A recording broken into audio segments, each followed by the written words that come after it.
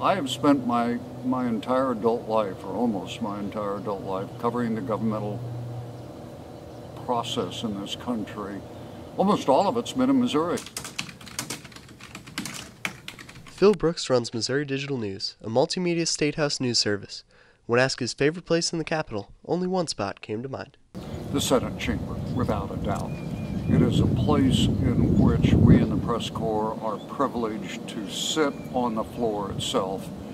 It's a place in which I think the debate is loftier than you find in the House.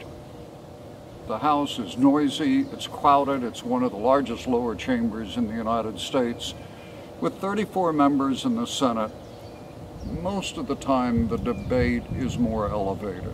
And so it's a place that often when the Senate's not in session, if I'm having a conference, I'll go to my seat at the Senate press table and sit there to talk because I find it an inspiring location.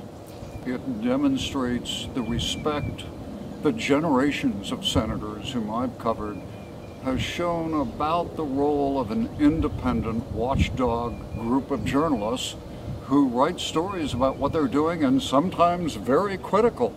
So how has it impacted me? It's impossible for me to evaluate because I can't think of myself as an adult without having lived inside and worked inside the Marble Cave. For the state capitol, I'm Phil Brooks, News Radio 1120 KMOX.